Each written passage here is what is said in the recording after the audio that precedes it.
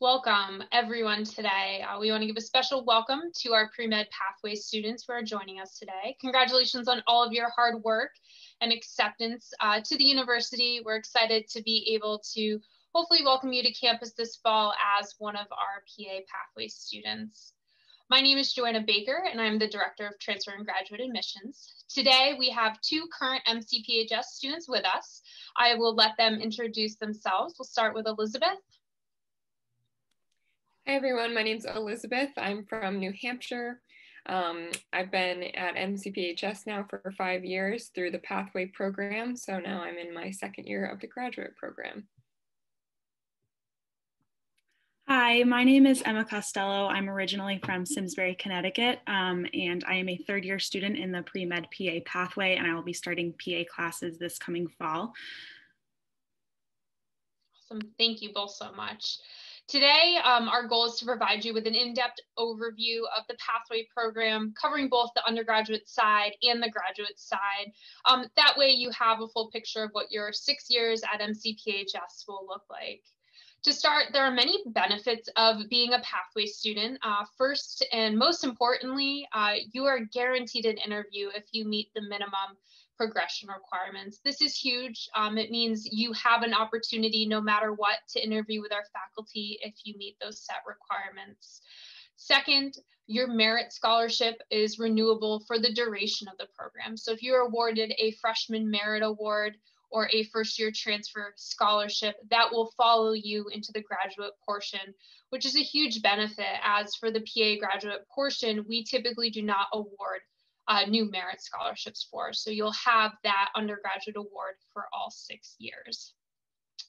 As a pathway student, you've been accepted on an accelerated track to earn both your Bachelor's of Science degree as well as your Master's of Physician Assistant Studies degree.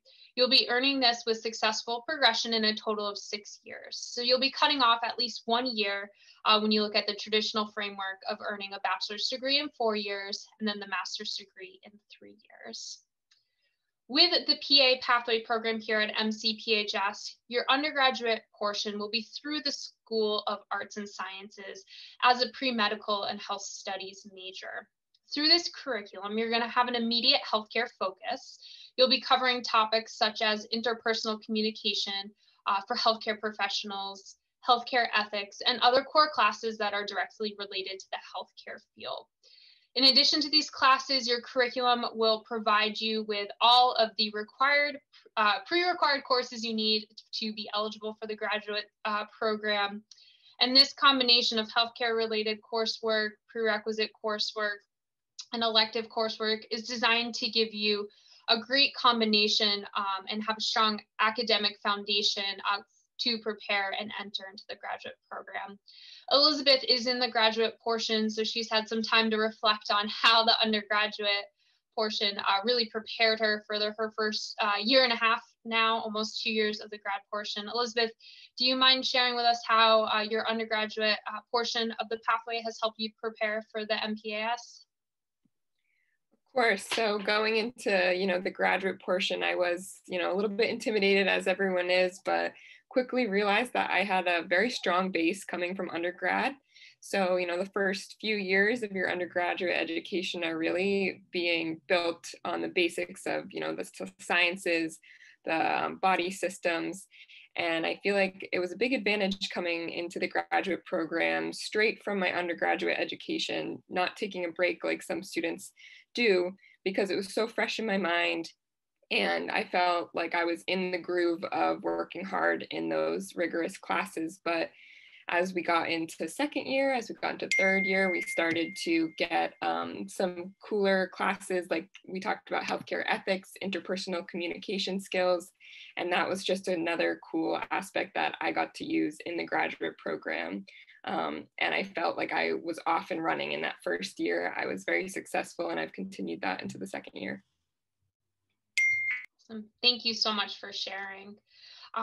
Now looking into a little bit more detail of what those first 3 years look like for you as a future MCPHS student. Your first year at MCPHS Boston, you'll be exposed to many of our support services, and this first introduction of our support structure will be introduced to you through your introduction to the major. This course will be taught by a PA faculty member, so someone who works in the PA program, and you will be in this course with all other PA pathway students. The introduction to the major really gives you a great opening to all that MCPHS has to offer. To review some of those support services, I'll go through them quickly. The first and most importantly, arguably, is our Center for Academic Success and Enrichment, which we call the CASE. The CASE is where you'll have access to your MAC team, which includes a faculty mentor from the School of Arts and Sciences, as well as an academic coach. With this combination of support, you're able to have guidance from a faculty member within the pre-med program to provide you mentorship and support through your undergraduate years. And your academic coach is there to support you through, the general advising aspect of college life, also time management, reviewing study skills, helping you to find any support services you may need on campus as well. The next department is the Center for Professional and Career Development, which we call the CPCD. For students such as yourselves going on to a professional graduate program, this department is very helpful. They often provide workshops on personal statement writing, resume, interview skills, helping you find experiences in the healthcare field, may it be shadowing, volunteering, or patient care as well. A big piece of the CPCD that many of our PA pathway students utilize are the mock interviews to help you prepare for your formal interview into the graduate program. And then lastly is our internal admissions counselor who works with all pathway students. So you will be progressing into the graduate program, hopefully, and with that progression, you will be submitting a graduate application to the PA program. And our internal pathway counselor is there to support you through that process, to provide you timeline information, application guidance, and planning. We offer many information sessions to help you stay on track through your undergraduate years to ensure you're doing all that you need to do, all that you need to do to achieve your goal of becoming a PA. Emma, in your undergraduate years, are you using any of these support services? Yeah, so definitely during my first 3 years at MCPHS, I tried to take advantage of a lot of these resources as best I could to help with grades and classes and preparation for PA school. Looking at CASE specifically, the Center for Academic Success and Enrichment, two of my favorite things that they offer through the CASE are the tutoring and supplemental instruction courses. So those are both kind of supplemental, review sessions, tutoring sessions to take advantage of for any of your classes. One of the biggest differences between high school and college is you're in school all day versus in college you're in school for a few hours a day and just classes here and there instead. So taking that extra step and taking the time out of your schedule to go to those extra sessions is really beneficial to your grades. What I did for a lot of my courses was go to the same tutoring session every single week. I just made it a part of my schedule, and that was a really big help with my grades. Getting to hear the material from another person that was successful in the class was a really great tool to be able to use. The CPCD, the Center for Professional and Career Development, has also been an awesome resource that I've utilized. They're great for resume help. I remember that was one of the very first things I did when I got to MCPHS was work on my resume because, it was still this high school resume. I needed to upgrade it a little bit. And so they helped me to figure out how to turn that into my college resume. Like Joanna mentioned, they also, will do mock interviews, job postings all the time too. I've gotten a few different jobs actually throughout my years at MCPHS through the CPCD. So it's an amazing resource to take advantage of. And all of that is introduced through your intro to the major course you take as a freshman. I would not have known how to use any of those resources without that class. And the PA faculty member that was teaching the class brought in people from all of those different offices to talk to us, to explain to us how to best take advantage of those resources. And that has allowed me to do so over the last 3 years. Thank you so much for sharing. In moving from your first year to your second year, the biggest piece in addition to doing well in your coursework is just tracking to ensure that you're on track to meet the minimum progression requirements for your program. And so historically, our progression requirements have included some GPA requirements, an overall GPA of a 3.0, a science GPA of a 3.0, a prerequisite GPA of a 3.0, and a minimum of 250 patient care hours. I use the term historically because you are a few years out from applying, so it will be important for you to come back to the internal admissions counselor just to ensure you're on track with your class year goals. A big scary piece, I think, for many students is the hearing that you have to earn patient care hours. And I know Elizabeth and Emma both did different tracks to secure their patient care hours, so I'll have Elizabeth start to share with how she worked to complete her patient care hours, and then Emma as well. Yeah, so I became a licensed nursing assistant in New Hampshire, where LNAs, in Massachusetts, same thing, CNAs, certified nursing assistant. This is a pretty popular route to getting your patient care hours because I took a 3-week course in the summer between my first year and second year at MCPHS.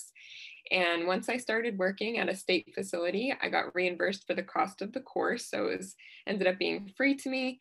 And then I was racking up my hours as I was getting paid for my summer job. And I continued doing the job each summer. I continued during some school breaks in the winter when we had plenty of time at home. And by the time I submitted my CASPA application to be accepted into the graduate program, I had over 1,000 hours, which is well above the requirement. So I knew that I would satisfy that requirement for getting an interview. And it was just a great way to get hands-on experience. You need to be in a personal setting where you're responsible for a patient's care in some ways. So I would take vital signs. I would help the residents at my long-term care facility, complete activities of daily living and help them with each of their meals. So it was rewarding as well as helpful in the program requirements. So I worked as an EMT for my patient care hours. I got my EMT certification through the MCPHS elective course that we offer. This made things really easy because I got to take the course right on campus. It was 2 nights a week. And it was nice because they walked you through all of those certifications and tests and stuff that you needed to take, a lot of the kind of stuff that comes at the end of all of that. And then they also gave us a lot of connections for some local ambulance companies for once we were finished with the class if we wanted to work in the area. I really liked working as an EMT because it gave me a lot of real applicable healthcare experience, exposure to the healthcare world, something that I hadn't gotten before working as an EMT. And that also helped me to really apply that stuff I was learning to my application, writing about why I wanted to be a PA, why I wanted to seek this career, and in the interview as well, discussing kind of the experience that I had. So 250, like Joanna was saying, may sound daunting, but it really is a beneficial tool, and it's not too bad to rack up the hours. Like Elizabeth was saying too, it happens a lot quicker than you realize, once you have a position, and it's very beneficial to what you're doing and want to understand about your career. Great, thank you so much both for sharing. Elizabeth mentioned the term CASPA.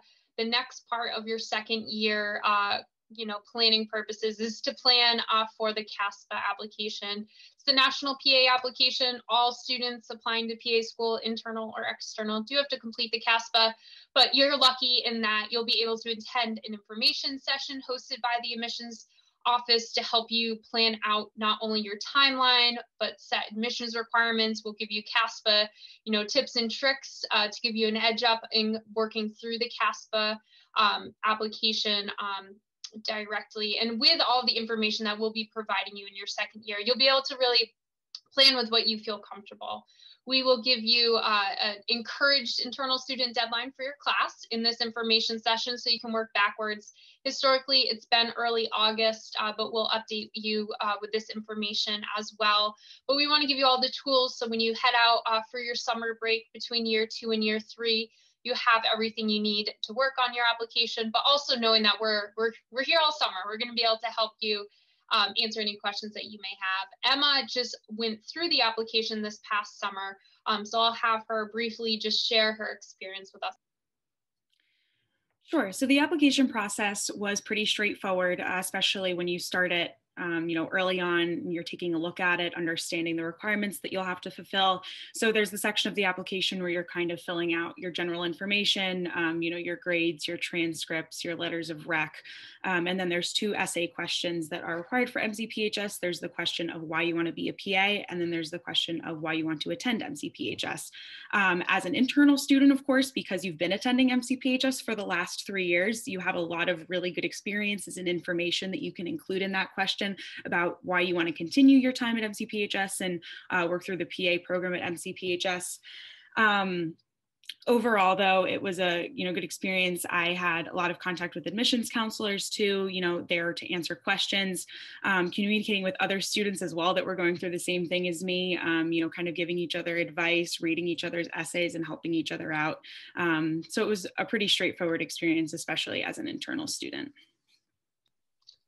Thank you so much. So working on your CASPA over the summer between year 2 and year 3 of your undergraduate time, and then moving into your 3rd year, you will have submitted your CASPA. If you meet the minimum progression requirements, we will be inviting you to interview in your 3rd year. Your interview, depending on, what the world looks like, it could be a Zoom interview, it could be an in-person interview. We'll hopefully be able to navigate that over the next few years as you, as a future MCPHS student, work towards your 3rd year of undergraduate studies. And with your interview, it has looked a little different due to COVID versus Elizabeth and Emma, but the structure overall is the same with one-on-one faculty experiences. Emma just went through it, 2 months ago? So I'll have her quickly talk about her interview experience as well. Sure. So with my interview experience, there were 2 parts to it. The first part was with a faculty member, so it was one-on-one, and then a one-on-one interview with an alumni. So the alumni that was interviewing me had graduated, I think, 1 or 2 years ago, so she was really young as well. I feel like the interview was a very get to know you type of interview. When they're looking at your CASPA application, they get to see your grades and they get to see all of this kind of factual information about you. So the interview was very trying to see who you are as a person, why you want to be a PA, what you do in your free time, even how you got your patient care hours and why that was beneficial and why that helped you to decide you wanted to be a PA. So it was a very, kind of relaxed. It wasn't, there wasn't a ton of pressure with it. It was just kind of trying to figure out who you are as a person and why you should be in this program.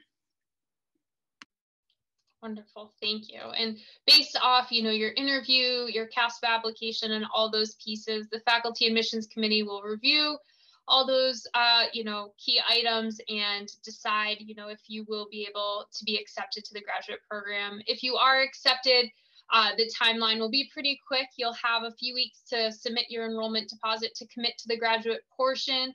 And then from there, your 3rd year is a bit of a breeze. All you have to do is pass all of your coursework and continue to do well academically.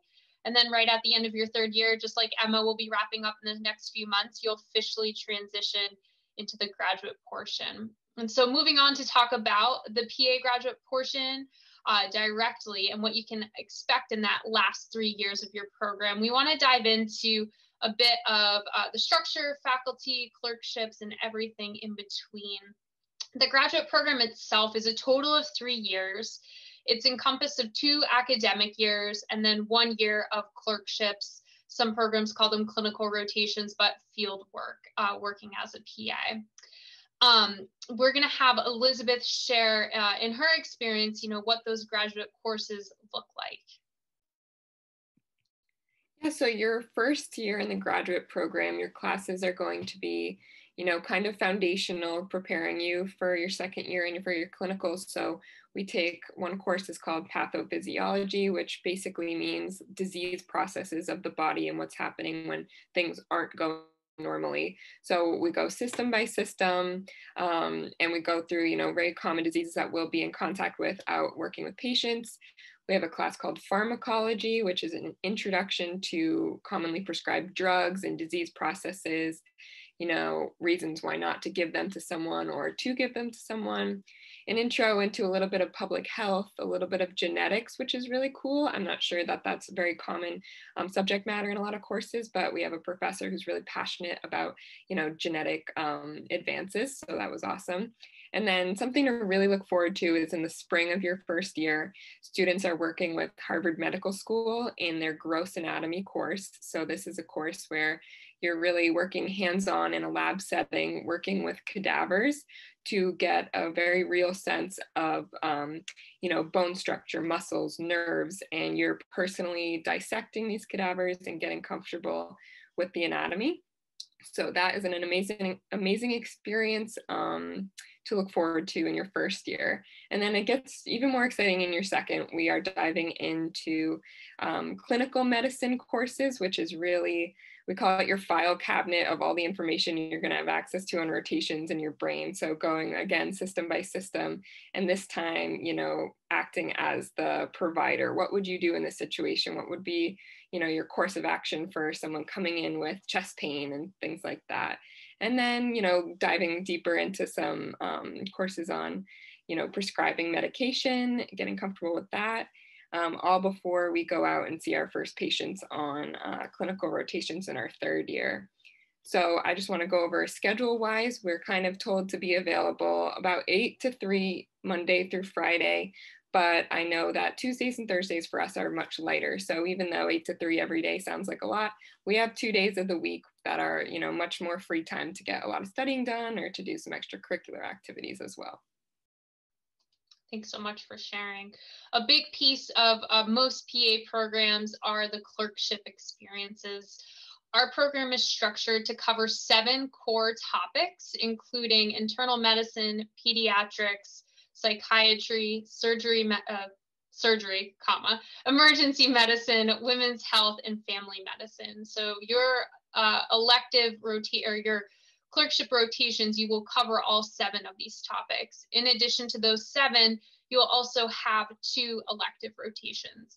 So depending on your goals as a future PA, these elective rotations can be back within one of these 7 topics, or it could be outside of those 7 topics, and you'll work with faculty in organizing those elective rotations. We do also offer some elective rotations abroad. That could be available to students as well. Elizabeth is starting to plan for her clerkship rotations, and it's a big planning process, as she has the ability to also create some of her own rotations. So I'll have her share a little bit of that as well. Yes, so spring semester of your second year in the graduate program, we're introduced to a process called preferencing. So when it comes to rotations, we get a whole long list of, regions of the country, as well as, areas of medicine that we need to complete these rotations in. And we're basically ranking them about, where we want to be to do these rotations. And then we will get our clinical rotation schedule and kind of go from there. So a real advantage to our program is that we have clinical clerkship agreements and connections throughout the whole country. So if you're not from the New England area, you in no way need to stay hooked to this area in your third year of the program. You can go back out to the West Coast. We have a lot in the Midwest as well. So you can kind of dabble around if you just want to travel a little bit, get out of Boston for the winter, go down south. That is completely doable. And Joanna kind of mentioned that you are also able to set up your own rotations, which the school doesn't already have connections with. So I'm actually in the process of doing that with a few sites that I have interest in rotating at. So it's a fairly easy process. You basically find someone who agrees to take you on as a student for about 5 weeks, and they just fill out some paperwork with our school and form an agreement. So that isn't necessarily common in all PA programs. It just opens up opportunities for our students to get in more sites that they would like to. So definitely an advantage. Another advantage is you don't necessarily have to have all 9 of your rotations planned out when you go start your rotation year. You can get that kind of organized as you go and just make sure it's done a few months before you would start that rotation. It's very exciting. It's amazing to know that you'll be picking your rotations and being assigned to them in just about a month. Time is flying fast, Elizabeth. Another big piece of graduate programming and planning for your future is, campus community and faculty relationships with students. You know, you'll be at MCPHS hopefully for the next 6 years, and looking out towards the graduate portion, you know, understanding what kind of you'll be diving into community and faculty wise, I think is always very helpful to know. Elizabeth, could you share a little bit of your experience with faculty and what the graduate community looks like? Yeah, I was really impressed. My first, first impressions of the faculty in the graduate program came on my interview day when I got to go and, meet some of them to interview with. They give us an overview of the program. And I felt very confident that this was a real like family dynamic. They knew everyone in the program by name. They get so comfortable with the students. It's very much an open door policy. Professors have certain office hours, but it's really as if they're in the building, they want you to come talk to them. And they're just really devoted to the success of the program. If you are in the graduate program, they absolutely want to see you get through it and find, success in it along the way. So they are really one of my favorite parts of the program. We have a class in second year that's physical exam and history taking lab. And that's when we all come together. We practice real hands-on, how to take a physical exam, how to interview a patient. And what I love about that is that we have like 7 to 10 of the PA faculty in those labs all at once. And it's just a better chance to meet everyone and get some real good one-on-one advice about how they like to do this in practice. I'll be sad to leave, basically. I'll be really sad to go out on clinical rotations and not be in contact with these professors every day. Thank you so much for sharing. Elizabeth touches upon our last topic, which is success in the program and post-graduation. Our PANCE pass rate, which is the national exam for PA students and entering into the profession, has a 5-year test taker average that PANCE puts out. And we're really proud to say that our 5-year first-time test taker average is 97%. So 97% of our students in the last 5 years sitting for the exam on the first attempt did pass, which we are, as a university, very pleased with. The last point Elizabeth is going to share a little bit about is just the preparation that she's experienced thus far in her first half of the graduate program, and then the expected support and preparation that she'll have while she is on clerkship, still planning out for that PANCE examination. So even though by the time you're entering into the graduate portion of the PA program, the PANCE is technically like 3 years away, it's on the front of everyone's minds from the moment you start the program. And that's really beneficial because they start writing your exams as if they're board questions. So when you go and take your PANCE, you're not blindsided by maybe a longer question that's a real clinical case. We start getting introduced to those types of questions very early on in the program, so much so that right now, spring semester of my second year, that's pretty much all I know is how to answer those types of questions.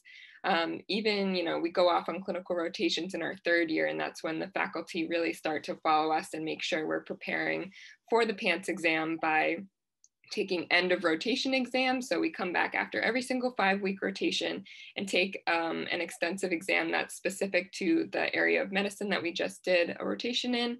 So that way we know, 20% of the PANCE could be on cardiac information. So we just took a whole exam to prepare us for that section of the PANCE. And, we do different, PACRAT is a practice PANCE exam. We do those at the end of rotation as well. And basically all this information allows your professors to get a really personalized view if you personally at the end of graduation are ready to take the PANCE exam and be successful in passing it on your first try, within the next few weeks or months, or if they recommend you take some time off and you really dive into studying more before you take it. So I think it's amazing that by the time we wrap up the program, that our program director has a personal recommendation for every single one of us about whether he feels like we're prepared to really sit for it, that week or not. So I feel confident that by the time I'm there, it's going to be something I'm really prepared for. Thank you so much for sharing. Elizabeth and Emma, our last piece for our PA pathway group that we're meeting with today. If you could give future pathway students, such as those in our audience, one piece of advice to prepare, what would that be? Emma, we'll let you go first. Sure. So my biggest piece of advice is, a lot of this stuff we're talking about, it may sound kind of daunting now. There's just this big list of things you need to do. But if you start early and you remember that all the resources that are available to you, everybody's on your side, they want you to succeed. So if you use that to your ability and your, to the best of your ability, you can really take advantage of it and you can succeed. All you have to do is, work on it. It starts your freshman year as soon as you walk in the door. So, start thinking about it then, start focusing on it then, and it will all just kind of fall into place as time goes on. Kind of echoing that, I would say just trust that the pathway was really built for you and for your success going all the way through the graduate program. So we've talked a lot about individual components here, but just know that if you're, attentive to paying attention when there are like PA information sessions and, next step in the process, that you will not be left behind. You're going to go and complete each step of the way, and it's nothing to be stressed about, certainly not right now.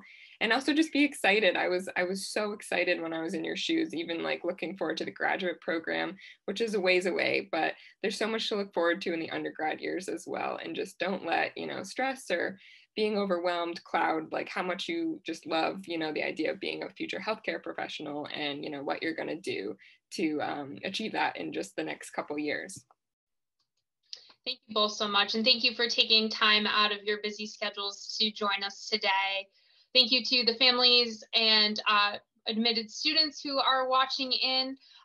If you do have any additional questions about your individual acceptance, any questions on what we covered today about your pathway, you're welcome to sign up for an individual counselor appointment at any time. We're happy to speak to you more in depth about anything that was covered today, or if you have additional questions. On behalf of Emma and Elizabeth, we all look forward to welcoming you to MCPHS this fall. Thank you so much.